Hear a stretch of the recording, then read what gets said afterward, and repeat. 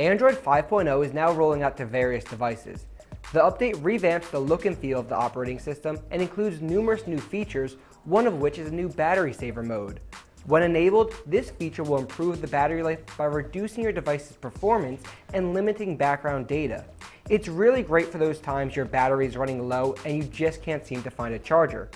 By default, battery saver mode is turned off. However, a notification will appear on your phone asking if you would like to enable it when your battery reaches 15%.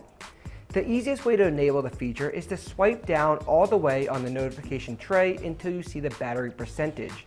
Tap the battery icon, click on the menu button, that's that 3 vertical dot icon, and select battery saver. From here you can set it to turn on automatically once your battery reaches 15% or 5%, or you can manually switch it on. When battery saver mode is enabled, an orange bar will appear at the top and bottom of the screen. When you plug your phone into charge, it will automatically turn off.